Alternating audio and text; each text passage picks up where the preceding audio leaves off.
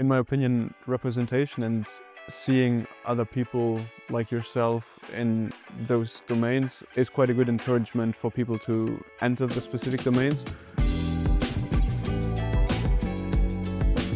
We're in Arno, and ich komme aus Luxembourg.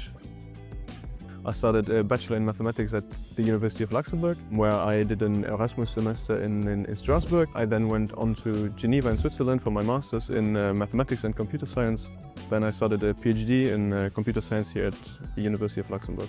The first sentence that comes into my mind when I think of my research is innovative.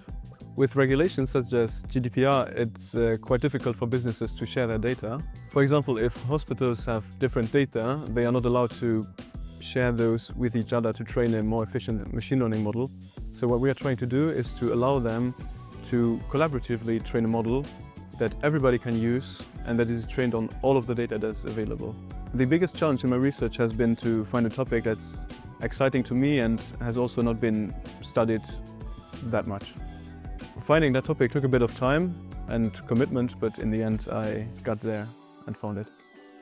I think the most underrated skill in tech research is communication, because you can be as intelligent and as well studied in your field as you want to be. If you cannot talk to other people and share your questions with a general audience or with other researchers, it's going to be very hard to get your ideas out there. When I joined SNT, it was in the middle of July, so everybody was on holiday. There were not many people in the offices.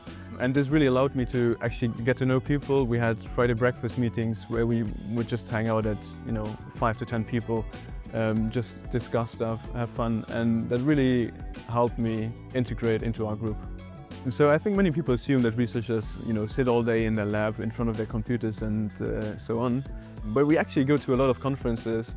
I think tech research needs more money and more permanent positions for postdocs and other researchers.